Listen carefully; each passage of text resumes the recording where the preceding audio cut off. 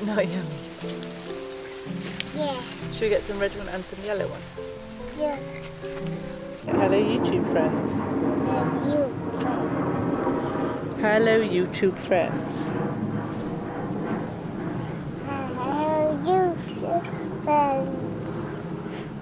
Hello YouTube friends.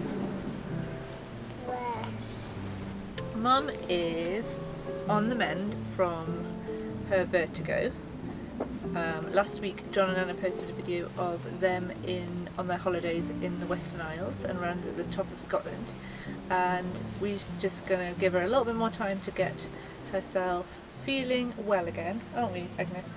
We've been going to see her a lot and she is doing okay, but you know, I don't know how many of you have had vertigo, but it's a bit of it knocks you out a little bit, and although you're actually, you know, physically alright, that balance stuff is quite tricky. So she's been in bed, and hope by the time we post this video she's not in bed anymore. I can imagine if she is still. Do you want a little cucumber? You've got a big cucumber here. A little cucumber, a little white one. Yeah. These are good ones. These are a bit spiky though, aren't they? So we have to rub the spiky prickles off. Yeah, it's a good one. So Mum, she got a question on a video a while ago about what allotments are, because she'd been talking about mine and ours, and we thought we'd do... That's off, isn't it? Get it off. Off. There, it's really clean now. And we thought we'd do a video about, yeah, about that really. We have an allotment here where we live, in our village. They're all off. Are they all off? Yeah, they're all off. Look, there's good now. You can see the seeds inside. We've had an allotment here for a year and about half. We got it in May last year. And allotments are, I don't know, I think they are a thing in other European countries, but they're a very particular thing to Britain in this sense, in that you are allotted a plot of land if you want it. Snack. Yeah, it's a good snack of cucumber, isn't it? It's usually near your house. Some people's really isn't. They, you know, a proper bus ride or train ride away. But ours, thankfully, is about 5 minutes walk, and it's up on the hill above our house. And what else is there to say about allotments, love? In this allotment site there's about 30 plots, so we're here in a space that was made into new allotments because of the demand for more last year out of just a field that someone kept their horses on previously.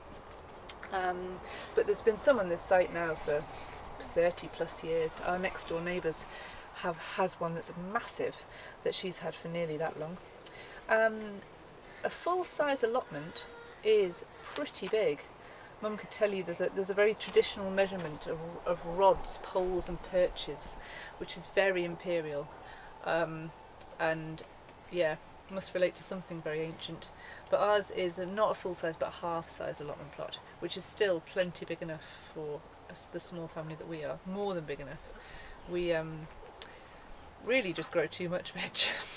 But I've been gardening for a very long time. I suppose gardened with Mum when I was young at her house. They had a big veg plot there.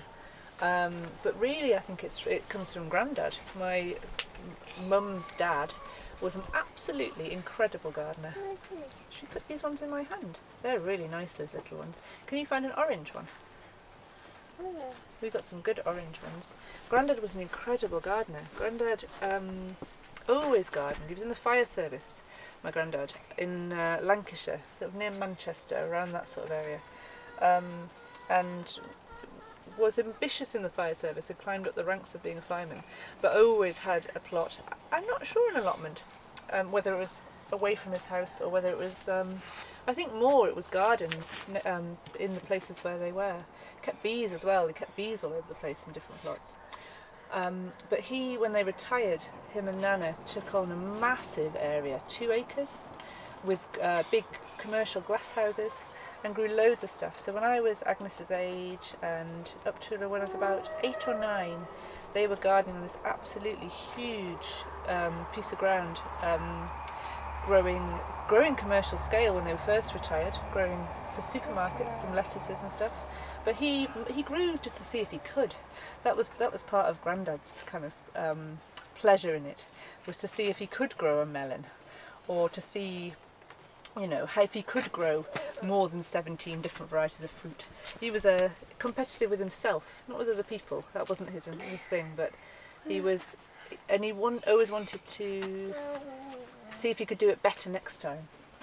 So yeah, that was the background of my growing. And then I wasn't, you know, you're a kid, you're just doing stuff with your parents, and you kind of have to. It was part of the chores of the house.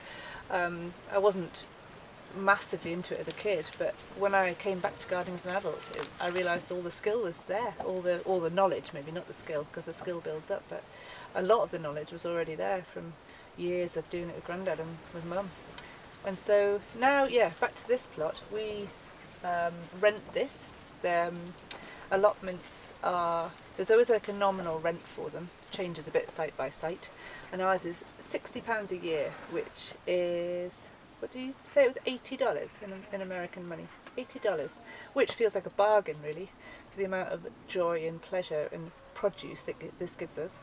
So we pay that by cheque. It's all extremely old school, by post to some guy I've never met, who lives the other thing, there's always a committee of an allotment, a decision making, and your money goes towards things like paying for water, so we can have a hose pipe that we put into here, into the tunnel to water, or, you know, there's no limit on that restriction. I'm just going to go and see where she is.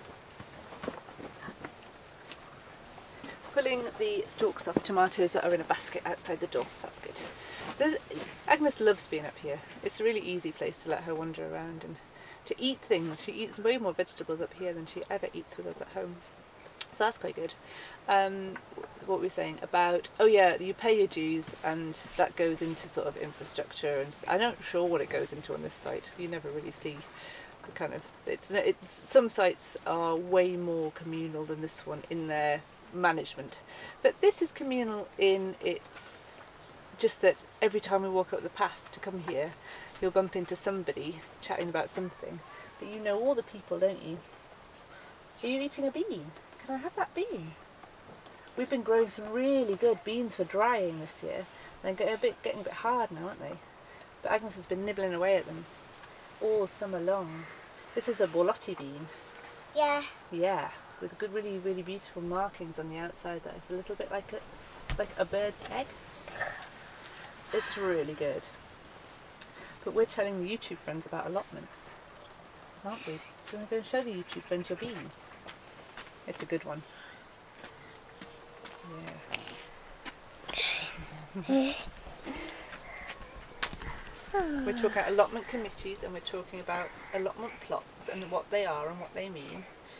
And each allotment has its own set of rules. Each committee's made those rules, and some are pretty hardcore. Ours is not at all, but some will have like a specified percentage of your ground that must be to vegetables, and you're not allowed to grow flowers, or you're not allowed to have a structure above a certain height, or something. You know, people like rules, right? But this one's fine. You're not allowed to grow for commercial purposes, I believe is our rule, or have a cockerel. Crucial. You are allowed to have hens though, which we don't, because that's just another thing to look after at the moment. Yeah. Are you looking at the video? Daddy's doing the video, isn't he? Yeah, so I wonder what else if you didn't know about allotments, you'd want to know. Yeah, I suppose we, Adam's pointing at the tunnel, we put up this polytunnel this April, after having been on the allotments for not quite a year, and this has made a huge difference. We're about 45 minutes from Mum, on the outskirts of Newcastle, and although we are a lot further down the hill from her, we're a lot lower. We're in the river valley, so the Tyne, which is the river going into Newcastle, is getting really big at this stage. We're on the kind of the very end of the tidal reach of the Tyne, and so we're low. We're not, you know, not that far from sea level probably, but we do get hard frosts. We're still in the north of England. We're still growing in, actually, Americans. Like the American system of zones is quite interesting, which is not one that is that relevant to the UK, because we only have a few, not the sort of many that you guys have sometimes over there. But we are in zone 8A, 8B, one of those. So kind of like pretty temperate, but getting chilly.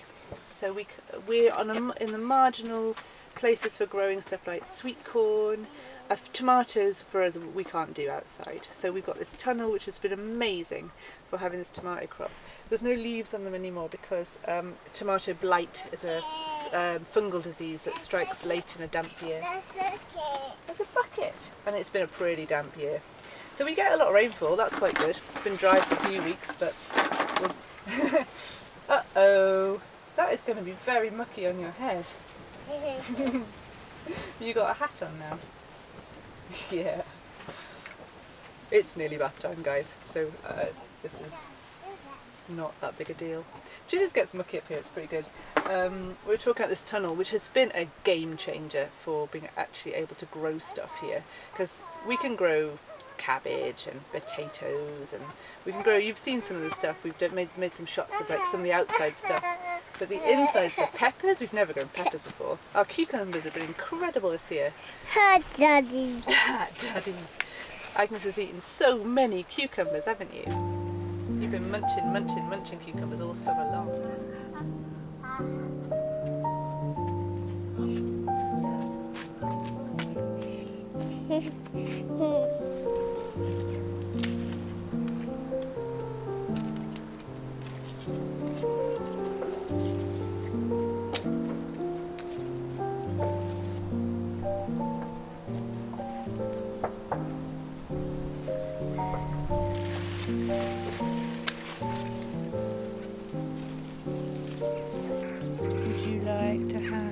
This one. That's a good one actually. Should have some purple too.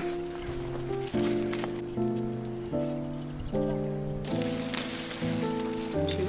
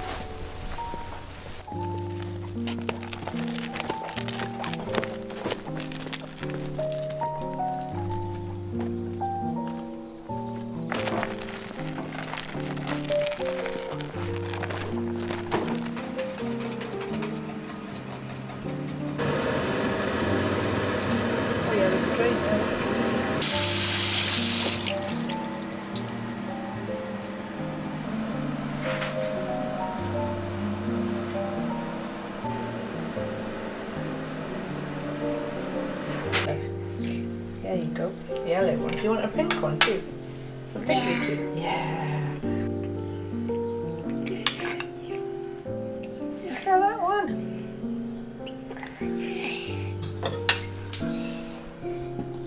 And there's your wine. Cheers, Agnes. Cheers. What have we got then? We've got beetroot, leeks, pink potatoes, cabbage, and stuffing. Yes. Because we don't eat meat, so we don't need any meat. Pepper. Do you want some pepper? Yeah. A little bit. Potatoes. Let's have a look inside there. Oh yeah. Fries. It's a variety called Red Heidi.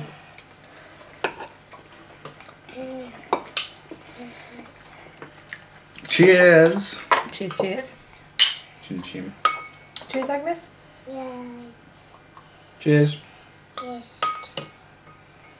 Yeah, but We're having Sunday lunch, which is a pretty important tradition. what is cheese? It's cheese, yeah. Have you got some cheese with your Sunday lunch?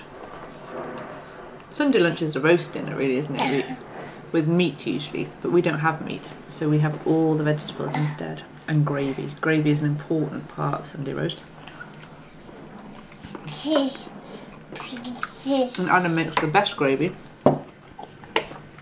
with onions and mushrooms and butter. Yeah, butter's the best. Butter.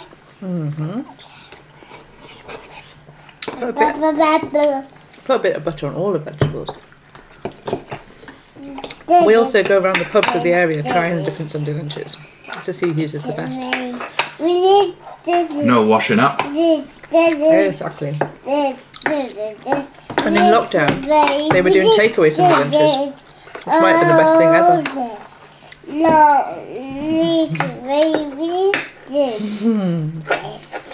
And yours on the best.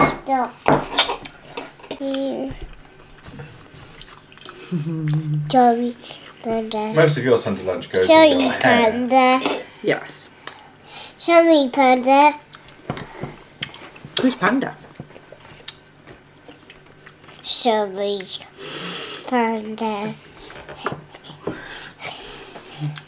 What did you do?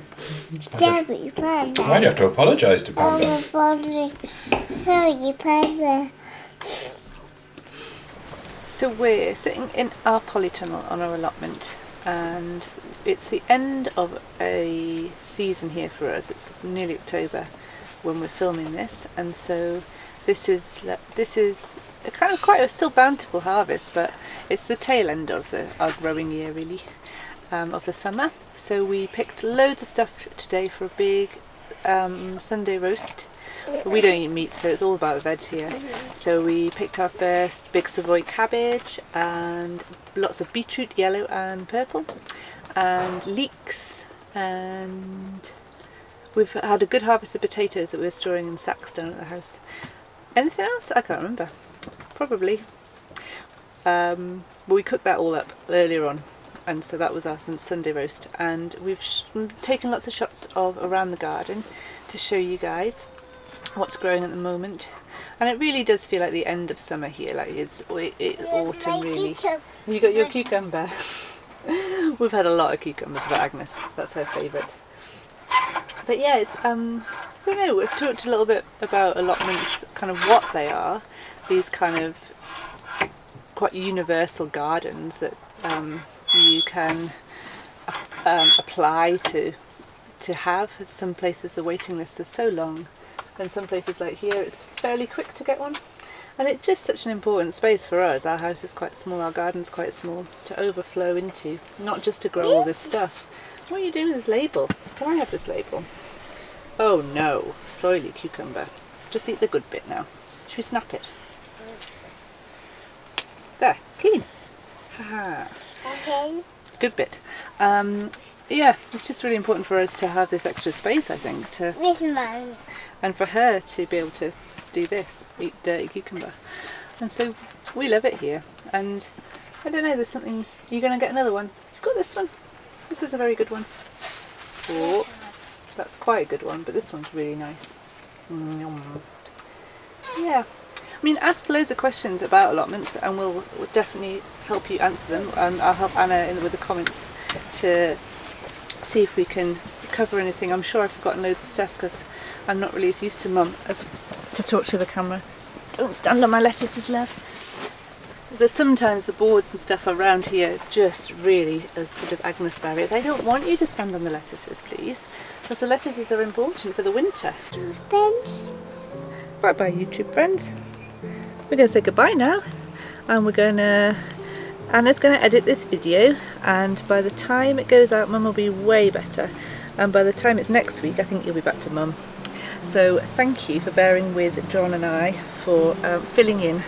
Wow. Mum's been feeling dizzy, but yeah, you'll see us on the again on the channel I'm sure soon, but perhaps not quite such a long section just of us. It's raining. And we'll show you the allotment again in the spring or in the winter, whenever you want to see what's happening here. Mum comes all the time, doesn't she? Okay. We show Grandma up here, but we're going to take some flowers to Grandma tomorrow morning and see how she's doing. And I'm sure she'd be loads better than she was even the other day. Oh, look at that big red pepper there. Look, it's a big one. Yeah. Cool. Right, so we're going to say bye-bye. And then we're going to tell the YouTube friends that they should subscribe if they like Grandma's videos. They should, shouldn't they? Mama. One more, yeah. One more pepper. We could have that for tea. Do you want it? Should we pick that pepper?